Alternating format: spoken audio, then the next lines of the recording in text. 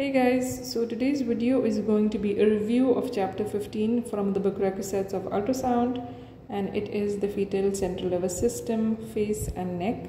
In this video, I will be talking about all the normal structures of the fetal head, and the pathologies will be dealt with the subsequent video. So in this image over here, we have an embryo at 8 weeks 3 days, and it shows a cystic structure in the posterior portion of the head during the embryological development of the rhombencephalon. This is a normal finding and it should not be reported. So now let's talk about the cavum septum pellucidum. Cavum septum pellucidum, as you can see in this picture indicated by the arrow, is an anechoic rectangular box-like structure. It is anterior to the thalami, which is indicated by the letter T. In this image, again we have the cavum septum pellucidum between the frontal horns of the lateral ventricles, which is indicated by the short arrow. Now in this image, we have a structure that resembles the cavum septum pellucidum. It is the column of the fornix. As you can see, there is a linear echo, which is indicated by the short arrow. Now this is the axial image of the fetal head after slight adjustment of the scan plane as in this previous image. It demonstrates the cavum septum pellucidum. Note the absence of the central linear echo. Now let's talk about the third ventricle. The axial image of the fetal head in this image demonstrates normal third ventricle as a slit-like structure between the thalami. It is indicated by the arrow and it's a bit difficult to visualize. When there is a pathology, then obviously its size increases and it's easier to visualize. Now this image demonstrates the falx cerebri. In this image, you can see the falx cerebri as a midline linear echogenic structure extending between the cerebral hemispheres indicated by the two arrows. So now let's talk about the lateral ventricles.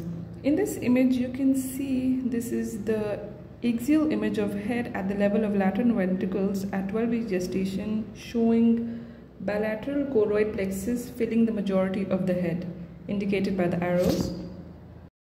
In this image, again, you can see the choroid plexus filling the lateral ventricle, and this is the second trimester fetal head. This is another image of the choroid plexus indicated by the C that fills the entire width of the lateral ventricle, abutting both the medial and the lateral ventricular walls. In this image, you can see the technique of measuring the width of the lateral ventricle indicated by the red cursors. Over here, the measurement is 5.8 mm, which is normal. The upper limit of normal is 10 mm. So now let's talk about cerebellum. These arrows are pointed towards the cerebellum, which is almost like a figure of 8. The cerebellum is composed of two rounded hemispheres laterally, indicated by the short arrow, and the vermis, which is indicated by the long arrow in the midline. So now you can see over here the measurement of the cisterna magna. Cisterna magna is a fluid-filled space in the posterior fossa, which is filled with the cerebrospinal fluid. Over here you can see the measurement of the cisterna magna from the posterior margin of the cerebellar vermis to the inside of the occiput bone, and it is indicated by the red cursors.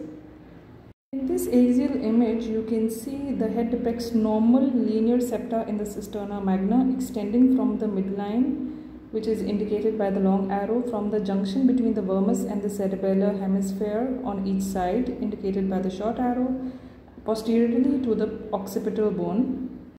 Now in this image, you can see the fourth ventricle indicated by the arrow in the anterior portion of the posterior fossa. It can be dilated in some pathologies.